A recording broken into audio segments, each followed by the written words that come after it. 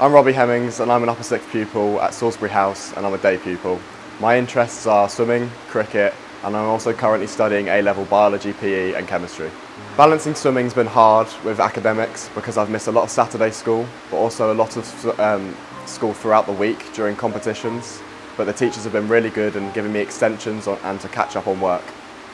My proudest moment so far at Canford is making the first 11 cricket team in 5th form and in lower 6th, and hopefully again this year in upper 6th.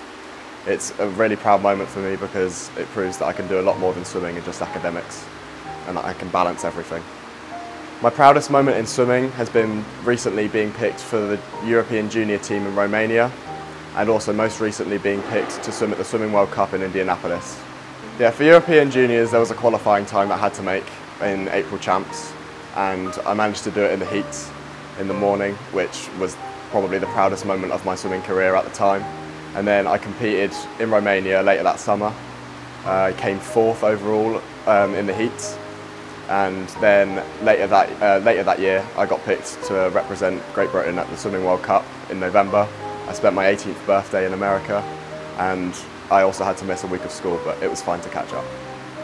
My plans for the future are to study biomedical science at Bath University and also train with the national centre there, where a lot of current Olympians train. My longer term goals are to potentially make the Paris Olympics next year and also make the Los Angeles Olympics in 2028. I think our year group in Salisbury are very close.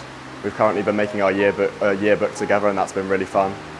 Miss Ryan is my current house mistress, and she actually used to be a teacher to James Guy, who's currently an Olympian at Bath. So she's been really helpful in helping me talking about swimming and everything and balancing everything at school. So that's definitely been a highlight.